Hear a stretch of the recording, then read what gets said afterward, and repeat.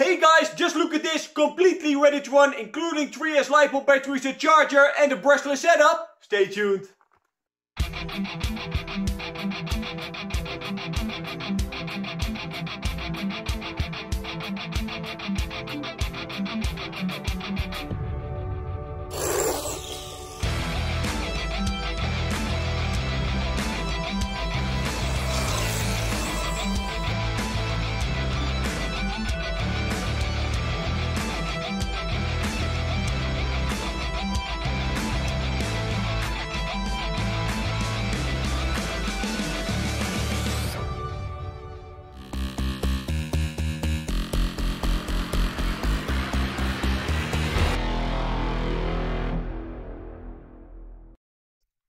So guys, in today's video we've got an awesome 110 scale buggy to look at, and this car is made by ZD Racing, and this car is so professional. You know what, I'm not going to talk anymore about this car, I'm going to get everything out of the box so I can show you what's inside there.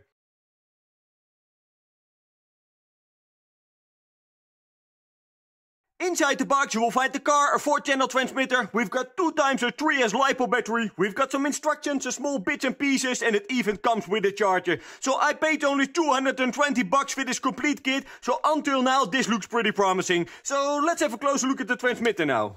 This is the transmitter and it's made by Dumbo RC, and these transmitters are actually pretty good. So it runs on 4 AA's, which you need to supply of your own. It's capable of one-hand driving, it's very sturdy, and this one has got 4 channels, but we use only 2 for this car. So you've got channel number 1 and 2, this is channel number 3, and we've got a 3-position switch right over there. This is your on-off switch, and underneath this lid you will find your steering trim, your dual rate, etc. But overall these transmitters are very sturdy and they have an excellent range. So let's have a close look at the car now. And here is the car, guys. What do you think of it? Well, appearance-wise, I really like this car. This really looks like a beast, and this thing feels very, very sturdy and very heavy. Just look at those tires, guys. So these are pretty chunky tires. We've got some foams inside there, and just look at the shocks and the shock towers. So we've got a lot of metal parts and aluminium parts inside there, and these shocks are oil-filled, fully adjustable. We've got aluminium shock towers, and when we turn the car around, you've got an aluminium bottom plate or chassis. I really like this appearance so far. So look at the rear, we've got very chunky shocks as well. Even we got a sway bar in the front and in the rear of this car. I really like it so far. So let's have a closer look at all the details.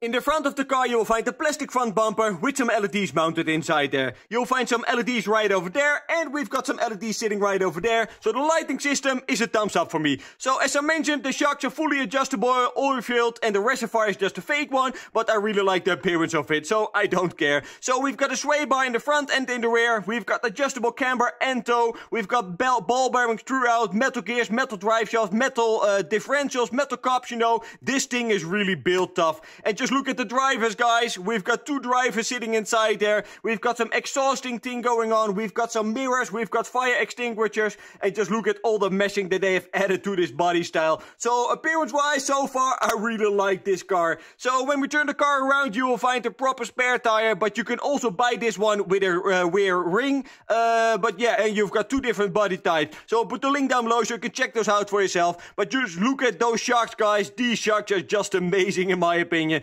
And the shock towers inside here, they are very, very thick and also made of aluminium. So let's have a look at underneath the body.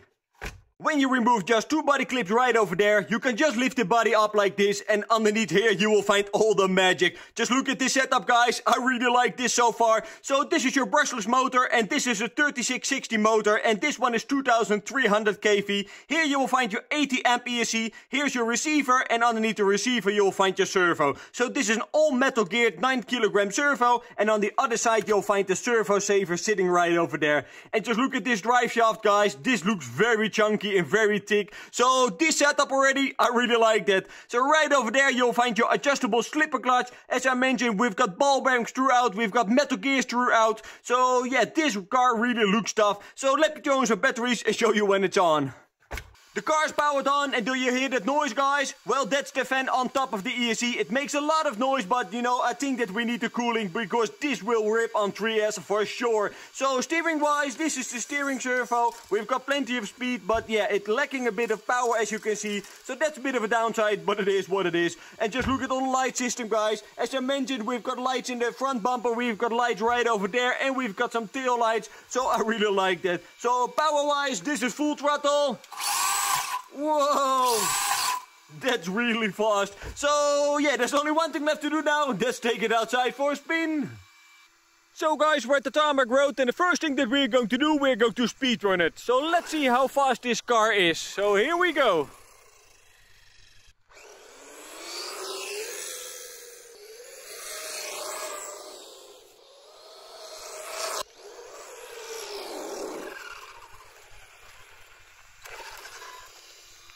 So guys, the top speed of this car is 42 kilometers an hour. So that's a pretty decent speed, but I think they advertised it with a little bit more than that. But still, you know, it's a pretty fast car. So now it's time to take it off-road.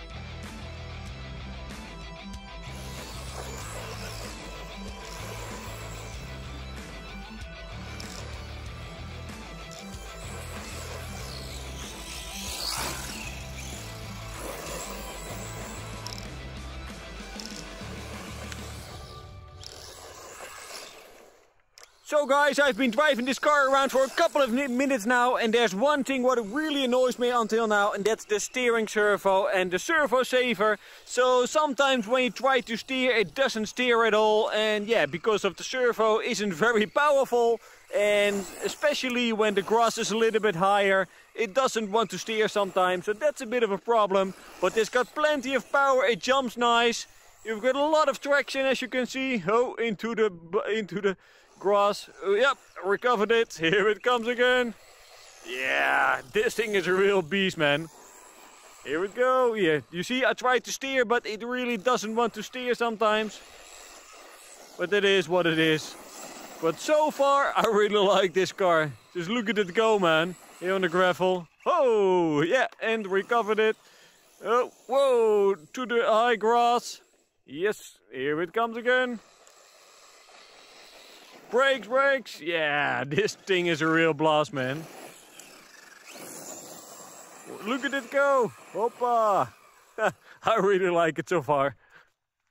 So guys, that was the driving with the ZD Racing, the DBX10. And what do I think of this car? Well, appearance-wise, I really like it. Just look at it, man. All the small details which they have added to create a very tough-looking car, you know. I really like it. So the big shocks, the big tires, you know, the overall appearance, the lighting system. So that's a thumbs up. So performance-wise, well, it's also a pretty good car, in my opinion. So the motor and the ESC were fine, you know. They didn't heat up pretty quickly or something like that. So that's all fine. There's only one big problem, and that's the steering servo and the servo saver right over there. So when I drove to the grass or on the gravel, I didn't have to feel that I was in control all of the time, and I think that the servo saver is slipping a little bit if you're trying to do some tight corners in the grass. So yeah, that's a big downside in my opinion. But overall, the performance, you know, this car is pretty decent. It's got a good speed, you know, it's pretty tough. So I crashed it like a couple of times and it's still in one piece. Well, I think if you're going to hit a curve or something, that something will break, you know. know, especially with these small linkages right over there. But if you don't do that, you know, I think that this car will last a pretty long time. But overall, this car, I paid 220 bucks for this car, including the transmitter, 2 LiPo batteries and the charger. So for the money, I think that this is a pretty good deal. Alright guys, that was it for today. Thank you for watching. Please subscribe to our channel. If you got any questions or suggestions, leave a comment below and I will see you in the next video. Bye bye!